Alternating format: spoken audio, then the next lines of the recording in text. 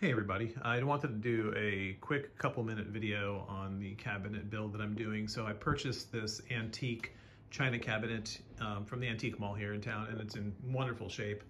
And I decided I wanted to do a guitar cabinet slash humidor. This is climate-controlled guitar cabinet. And I looked at various manufacturers and models online, and like the base price is like $10,000, $12,000 and up. And I thought I could do that at a fraction of the price. Granted, it won't be quite as nice, but it will be pretty close and I'll be happy with it. So I started with this build, buying this, and quite the ordeal to get it home.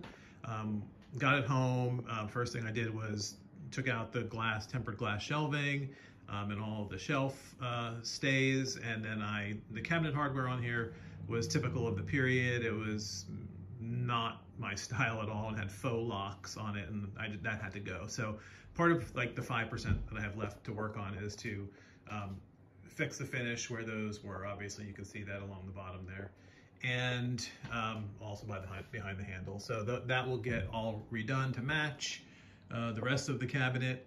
I put the the oil rubbed bronze pulls on that I picked up, just drilled new holes for them, used one pre-existing hole. And so this is, I think I've gone over some of this in the story. This is the railing system I built, which is steel bar stock countersunk into a channel I made in the poplar, lightly stained. I also made these floating rails with the neodymium magnets I countersunk into the bottom of each. This way it can be fully adjustable, but it gets held in place on those rails. I did a similar thing, which I'm happy with, but not quite satisfied with this whole thing. But these did not come out symmetrical like I wanted. That's my fault. There was a saw issue. That's what I'm gonna do. I'm gonna blame the saw, but it was my fault. And then I used a template that was wrong, that I created, and because of the way I cut it, the first one, yeah. Anyway, long story short, I'm gonna redo these. But basically these have a similar thing. They have countersunk neodymium magnets. They ride in a channel with steel in the back, so they're fully adjustable.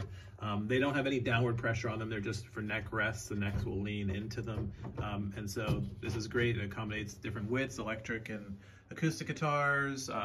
This is going to be my temperature and obviously humidity gauge. I installed a lighting system in here that goes the whole way around.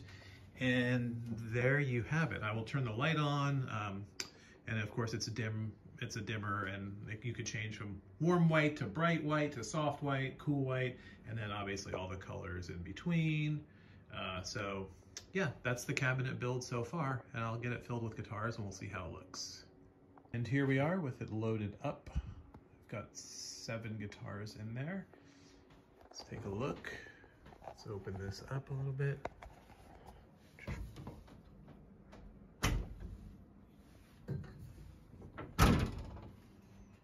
And there it is. Exactly what I had envisioned. Again, I think I mentioned this in my original post. There are a lot of companies that make these. Well, not a lot. There's a handful of companies, and I like the design elements of some of them. And so I kind of did a syncretic blending of reverse engineering of what I thought I could do, and this is what I came up with, and I'm pretty happy with it. Learned a lot, and I'm gonna redo some things, but overall looks pretty good. Let's close this up. Let's stick the light on, and I'll do one at night as well, but there we go.